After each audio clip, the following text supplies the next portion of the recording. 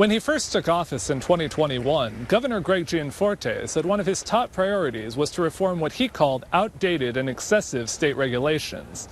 Now, the first large set of bills coming out of that effort is set to go before lawmakers. The purpose is for government to serve our citizens better. Gianforte put Lieutenant Governor Kristen Juris in charge of an advisory council to oversee the effort. Together with leaders from each executive department, they reviewed thousands of regulations and proposed hundreds of changes, from eliminating little-used licenses to consolidating state boards. Many of our boards haven't met for more than 10 years.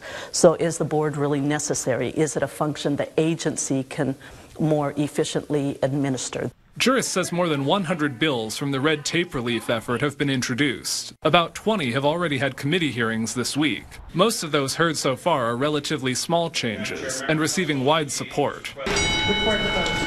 But others coming up are more substantial. On Thursday, Juris and representatives from the Montana Department of Labor and Industry gave a presentation to lawmakers talking about some of the bigger proposals, including a 200-page bill overhauling occupational licensing code. Democratic lawmakers say they're not opposed to the idea of regulatory reform, but they have reservations about some of the administration's proposed changes. If you take it a step too far with a cleaver instead of a scalpel, you're going to remove very valuable protections for our citizens and our hardworking people.